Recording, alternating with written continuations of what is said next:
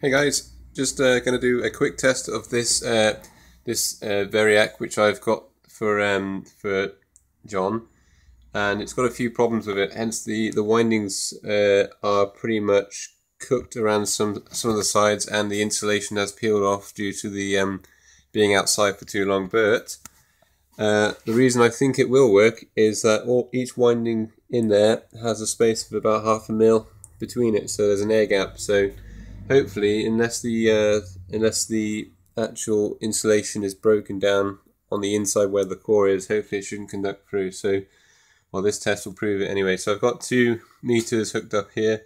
I've got input volts there and output volts there. So volts in, volts out to this Variac here. I'll be running it from the other Variac here. That's a 15 amp version. This one here is an 8 amp version. So I'll just I'll turn it on. Right, that's starting at 0 volts, and I'll switch the Variac on there. So let's ramp it up. Let's take it up to 230 volts. Just over there you go, about 250, 100% on this one. Okay, so there's no smoke as of yet. I can hear it humming. It's humming ever so slightly. So that's set to 0 volts at the moment, and as you can see there's 0 volts coming out. So I'm just going to see what happens when we crank it up.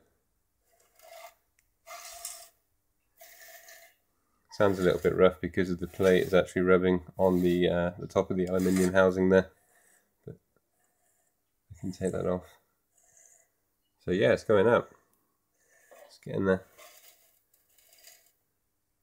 I've noticed that maximum voltage. Yeah, I'm here.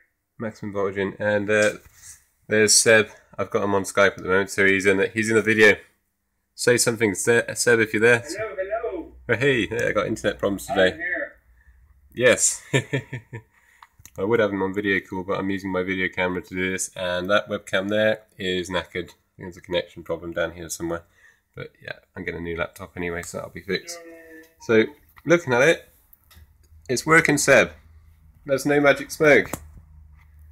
So, Yeah, hey, beautiful. Is it working? Yeah. No magic smoke at all. Casing's not live. Smells good.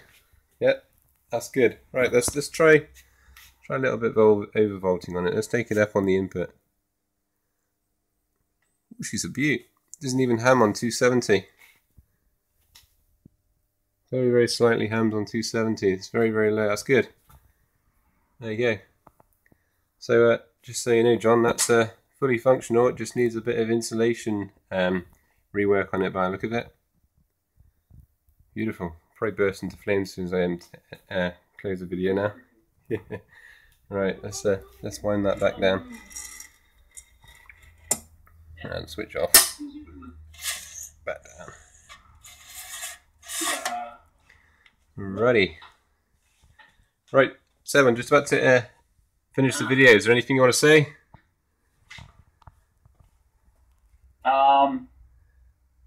Goodbye, everybody. Right, hey. And it's nice to be on Steve's video. Yeah, I thought I'd do a bit of a favour back to you since you put me on your videos every now and again. So there you go. All right, guys. Hope you enjoyed watching, and have a good time, you know. And also, John, I'll get back to you on this and see what you reckon. We'll see what we can do. See if it's restorable. Okay, over and out, guys.